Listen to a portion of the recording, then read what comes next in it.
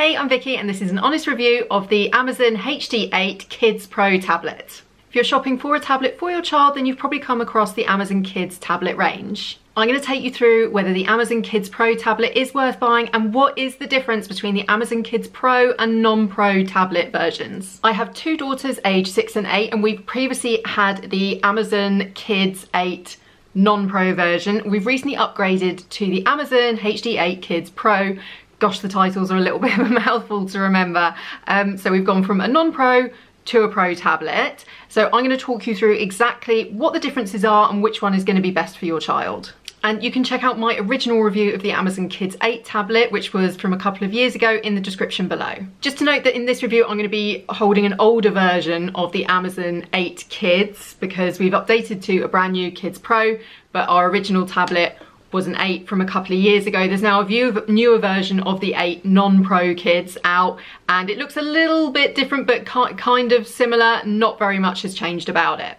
Let's get on to the review of the Amazon HD8 Kids Pro tablet. First of all, what is the Amazon HD8 Kids Pro tablet? What are the key features? The Amazon Kids Pro tablet is a Fire tablet in a cool case aimed at school-age kids with parental controls that make it safe and appropriate for children. It also comes with a very helpful 2-year worry-free guarantee in case of any mishaps. We've had kids tablets for a few years now, starting with the non-Pro 8.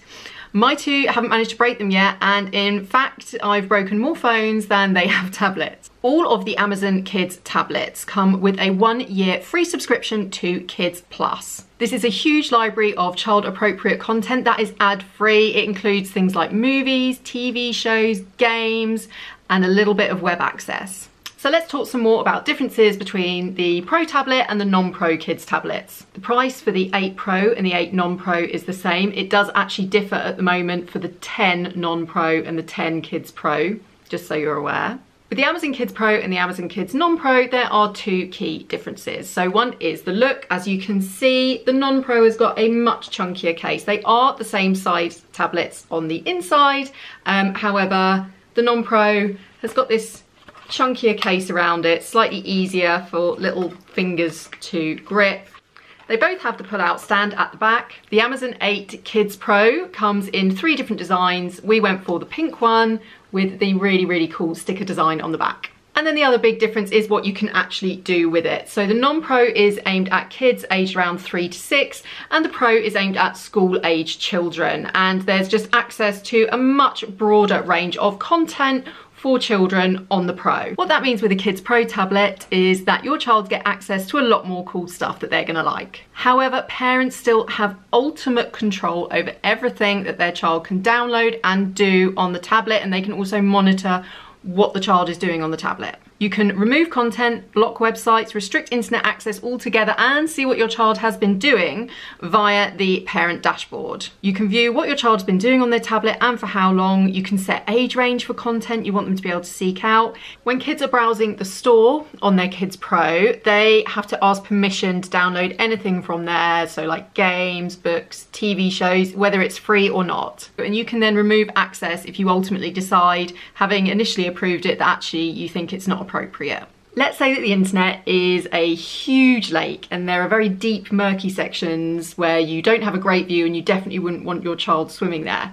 Kids Plus is kind of like a roped off section near a very safe beach where they have access to a tiny bit, but you've got your eyes on them at all times.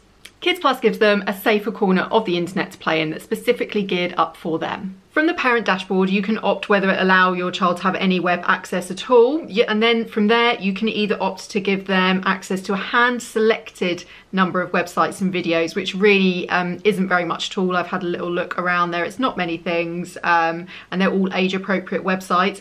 Or you can allow them access to filtered websites and videos. So this is a much broader browsing experience. It gives them access to a search engine. If you want to, once you've given them filtered access, if you want to then restrict specific websites that you don't want them looking at anymore, you can do so. I've had a little look around it. You cannot get into things like Reddit or Twitter. However, there is a search engine on there, and if you put certain search terms in there, occasionally the images that come up are maybe things that you would think aren't quite appropriate for children of a certain age. So it's worth monitoring what they're actually doing on the internet if you do want to give them that filtered access that gives them a little bit more to do on the internet.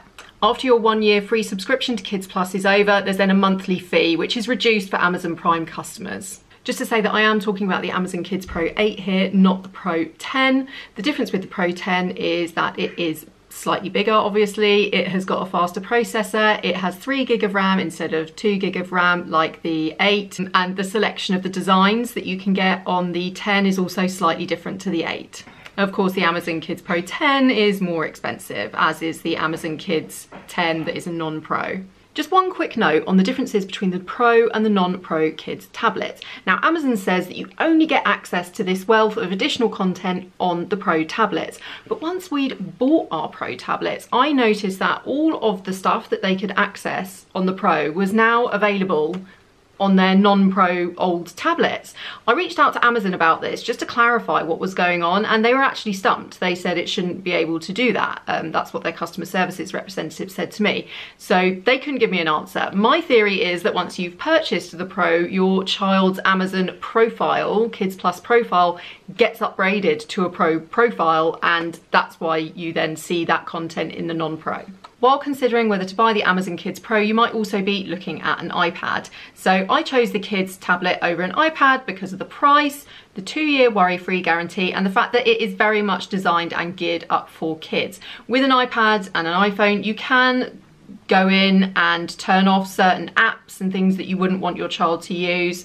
But I think just because of the price point of the iPad, which obviously is a superior device in terms of camera and other features, it just made more sense to me to have the Amazon Kids tablets because I get much more granular control, even remotely, over their tablets, and I can see exactly what content it is that they are seeing. Yes, the iPad has a lot of content, but Kids Plus has a lot of content too, and actually if that's kind of all your child is used to, are they really gonna know the difference? They're certainly not gonna get bored with Kids Plus. I just want to answer a very, very commonly asked question on my last Amazon Kids tablet review, and that is, can you add Disney Plus and Netflix to it? And the answer is yes, you can.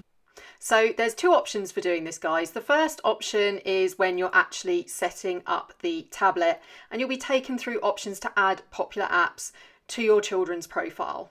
And as you can see, there's a list of apps that you might already have downloaded on an Android device and some other popular apps that you might be using. But what if your tablet is already set up and you can't see Disney Plus on there and you can't see an option to add it? Don't panic, there's another way to add it. It's very easy to do. So these apps are more like iPlayer, can be added. So in order to add Disney Plus and Netflix, I switched to the adult profile and made sure that I downloaded Netflix and Disney Plus to the tablet. I then went back to the kids profile, and then in my parent dashboard in the Kids Plus app, where I can approve and disapprove apps, I just went through and toggled on Disney Plus and toggled on Netflix, and then logged in for them on the tablet.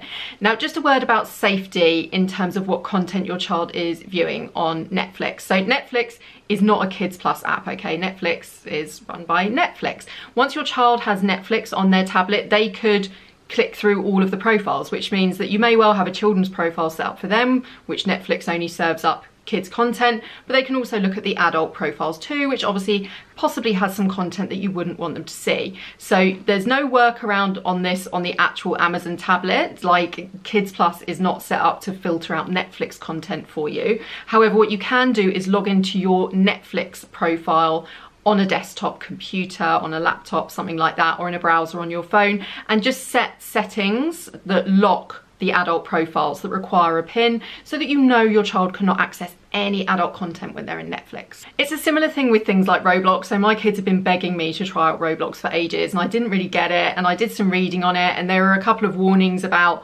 you know, the type of things that they could end up exposed to on Roblox. So I allowed them to download Roblox to their tablets. However, I then went into the settings, which I ultimately control. I did that on a browser on my laptop, and I just switched off any ability for anyone to message them, communicate with them, add them as friends, anything like that. So I made it so that the safety profile was very, very high, but I'm still very sort of wary of them using a game like this, which I don't really know know much about and I know is a bit of a sort of wider internet community game, so I do monitor their use on apps like that. You may also wonder if your child can access content on their tablet when they're out and about, such as traveling. Yes, you can download certain shows, films, games that will then work without Wi-Fi. It doesn't work on every single game. Some games do need internet access, so just double check before you leave the house. If you do want your child to be able to download more content to their tablet, you can add a micro SD card up to 1 TB in size to boost the memory.